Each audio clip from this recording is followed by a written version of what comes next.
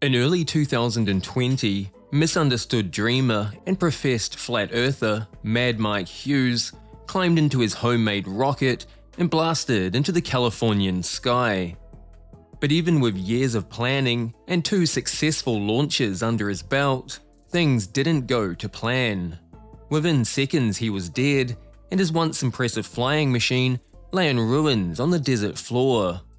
And while his death made world headlines, some of his closest friends and associates revealed he may have never been a flat earther in the first place. Rather, he had used the controversial topic for personal gain.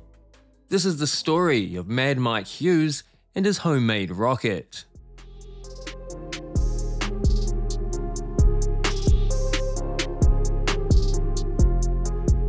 The world is a different shape than what we were taught in those programming centers, which is called public school system. Now the edge, which keeps all the oceans in, is a 150-foot ice wall, which is Antarctica. Now yesterday, the sun and the moon was in the sky here at the same time, which is not possible, in my belief, on a globe. Mike Hughes was born in Oklahoma City, Oklahoma on February 9, 1956. Intrigued by airplanes, fast cars and motorcycles, like many boys of his era, he was fascinated with American daredevil Evel Knievel. As an adult, Mike made a living as a limousine driver and a part-time stuntman, but he dreamed of breaking one of Knievel's long-standing records, so he did. In 2002, he bested his childhood hero by jumping a 3.5-ton limousine more than 100 feet between 2 ramps at a Riverside Speedway in California. Now with a world record, he set his sights on an even more exhilarating, outrageous, and potentially deadly endeavor: rocketry. Mike and fellow speed aficionado Waldo Stakes initially dreamed of building a manned, 2-stage rocket they called a rockoon, because it was part rocket and part balloon.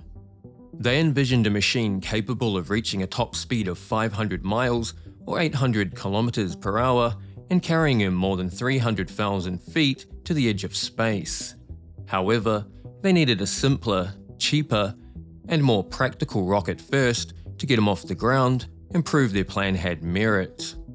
In January 2014, it was Mike's first flight, when he and his steam-powered homemade rocket climbed 1,500 feet into the Arizona sky.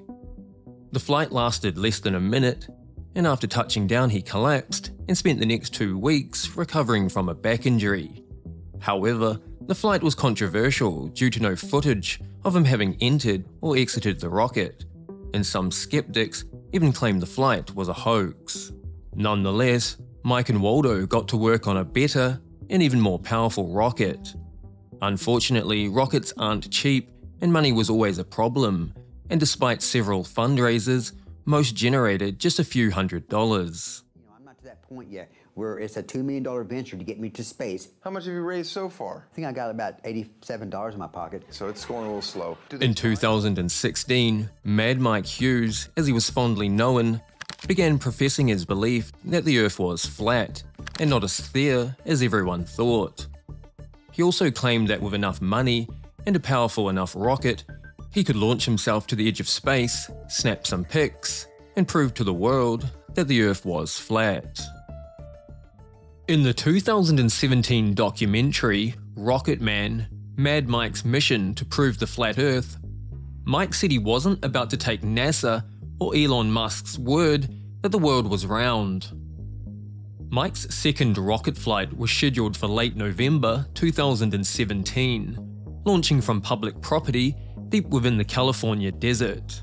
He claimed to have all the required permits and permissions from the Bureau of Land Management, or BLM for short, and the Federal Aviation Administration. However, a BLM representative said that nobody there had ever spoken to him. To avoid additional miscommunications and delays, the flight was rescheduled for December, and to avoid the red tape, the launch would take place on private property.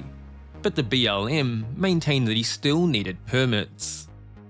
True to form, Mike replied, "I'm a daredevil. I'm not much for authority or rules." However, The launch was ultimately rescheduled for February 3, 2018, but a last-minute engine malfunction resulted in yet another maddening delay. On the 24th of March 2018, Mad Mike Hughes finally accelerated to approximately 350 miles or 563 kilometers per hour as he blasted to an altitude of 2,000 feet. After a hair-raising but relatively uneventful flight, he landed with a resounding thud in the Mojave Desert. He would later tell an Associated Press reporter that rocketry was scary as hell. Then, perhaps prophetically, he added, "But none of us are getting out of this world alive." Over the following 2 years, and with the help of ample donations from their fellow flat earth enthusiasts, Mike and his team planned and began building the perfect rocket. Doing any modifications to the rocket? How different is the next rocket going to be? Will it be bigger? No, keep asking me, keep getting bigger. I don't know. I'm not going to answer that question anymore. Okay. Probably will be. Mike, you probably think I'm going to help you with your rocket.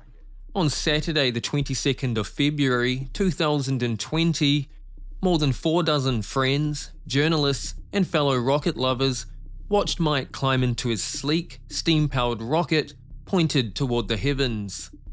Minutes later, the engine hissed, the craft shuttered, and man and machine began inching toward the sky.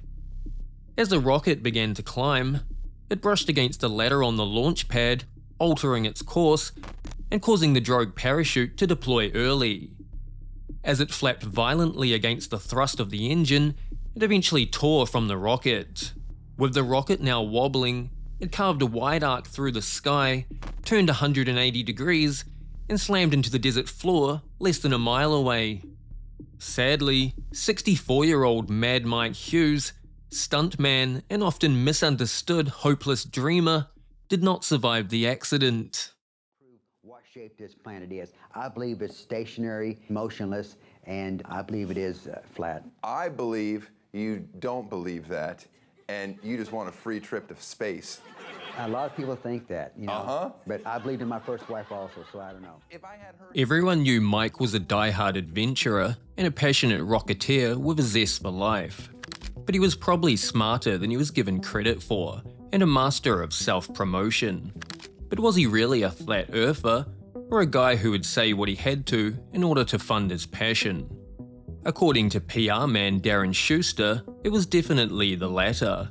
According to Schuster, the flat earth thing had been a publicity stunt for the financial support they hoped it would gain. Freelance journalist Justin Chapman, who had witnessed Mike's final flight, agreed, saying the flat earth thing had been a short-term stunt aimed at raising funds to build the rocket. On a more personal note, he added that Mike was driven by an innate need to do extraordinary things and to inspire others to do the same. On the other hand, a documentarian, Michael Lynn, who chronicled Michael's life and rocket flights, claimed his belief in the flat earth theory seemed genuine. However, according to Mike's friends, he had a deep love for humanity and was far more grounded in introspect than the image he portrayed in public. In the end, Mike never felt his achievements got the attention they deserved, and for a man of vision and action, this may have been a far worse fate than physical death.